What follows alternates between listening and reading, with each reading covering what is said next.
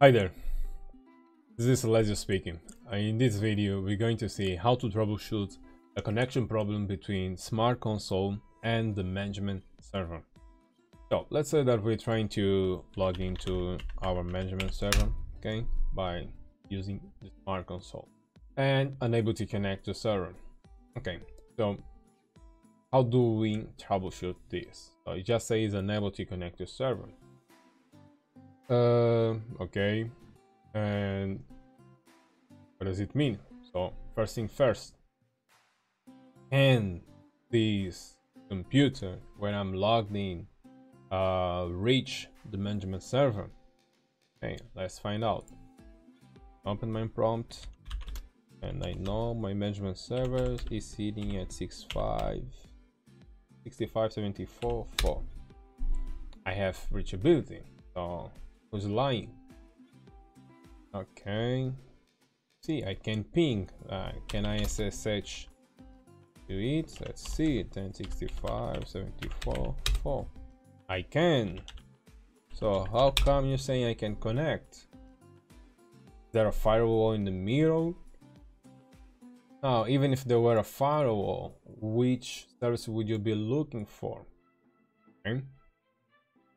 So in this case, SmartConsole, to talk with management server, it does so using a port 19009. And I'm going to draw here so you guys can have a picture.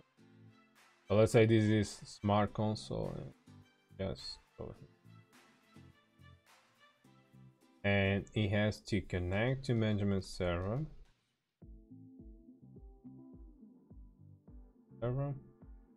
On this port 19009. This is where this process is running, CPM. And I know for a fact that this CPM service then is going to forward this request. It's going to forward this request to firewall management. Okay, great. So what we have to validate is whether this service is running on the management server and whether we can see the connection from our machine running SmartConsole is reaching the management server. Let's do that. So we have to use the Linux shell or bash shell, and we can reach it through expert mode. Okay, so let's see the connection table. To do that, we run the command netstat -an, and we're going to filter because otherwise we would have an, yes, we wouldn't be able to see nothing. So let's filter, looking at the, what am I doing wrong? Oh, sorry. And yes, by looking for this port, and I don't see it. So this tells us a lot, right? Problem solved. We can see this port. Why? Well, one of the reasons might be that the service is down. We have to restart the service. We have to restart the management server. But if we can see this port on the connections table, so this already tells us, okay, there is a problem on the management server, not on SmartConsole, not on the PC where currently SmartConsole is installed, not on the firewall. Okay, so that's how at least I would approach to solve this problem. And if I try again, type the password, most likely I'll get the same result. Okay, now you can see that it's still thinking and I have a different output. So right now I have the port alive or in the listening state, and I don't have any filter, and this is my SmartConsole.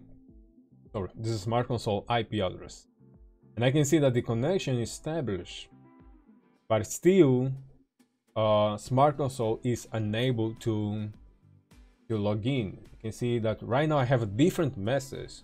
Okay, so before it said that there wasn't no connection, and now the operation timed out. Why?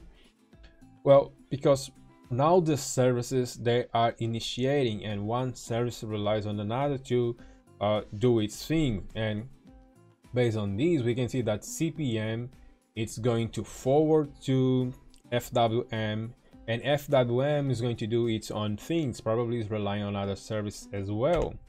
If I remove this filter, let me see if we can have a look at least for 19 something. Oh man, you're terrible. Yes, if I look at other services, other ports, we can see that some of them are listening. Let me just remove this just to give you a look. So you can see we have different service, different ports that are in listen, so probably they're still loading, and it will, after some while, all of these ports, they will be on the listen state and will be able to log in. Okay, but this is just one of the approach that I would take to diagnose this connection problem between the SmartConsole and the management server. I know we're not able to log in yet, but just give some more time. And what I'm going to do is to show you this table that was made by Heiko. He's a contributor at Checkmate, and okay, and he drew this table that shows most of the connections between different checkpoint products, and the one responsible for the authentication and validation in this case is the one I was referring, 1909 CPM, and we see that's the flow. So Smart Dashboard was or is, for other versions, one of the clients that used to manage the management server, and it used the same port 1909, and the service is CPM. Okay, and we have other ports here in case we are troubleshooting. This is going to be very useful if you know these ports. Actually, the time I took my CCSM, you're required to know most of these ports because of the services when you're about to troubleshoot connection problems between different products. And another resource that I'm going to reference here is I already had this open, is the server architecture, and this is for MDS, but this applies also for the management server, and this gives you a little more detail about those services, and it's fundamental that you understand what's the role of each service that can help you troubleshoot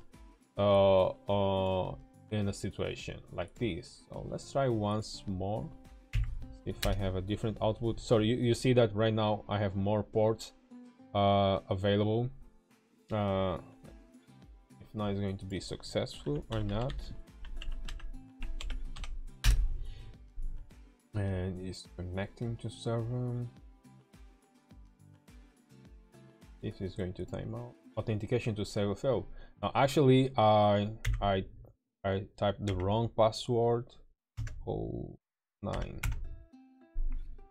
You see it still reaching, connection established, and we got a different message. So I know that you only get better solving these problems actually if you're facing these problems, but it's just something that you can work on. Now I'm going to type the correct password, and I know that the process is to load and then get to initializing services and so on and so forth. Okay, so that's it guys. This is what I want to share with you guys. Actually, this is the approach that I take when solving different types of problems. Again, in order to solve the problem, actually you have to understand first how the process works, and then define a scope on where to start solving the problems. In this case, I started at the application, but I could take a different approach, like looking firstly at the PC, my PC, whether it's connected or not, or looking at the management server. The thing is that you have first to set your scope and then start from there. So that's it, guys. I hope you enjoyed this one. Don't forget to subscribe, hit the like button, and I'll see you on the next one. Take care.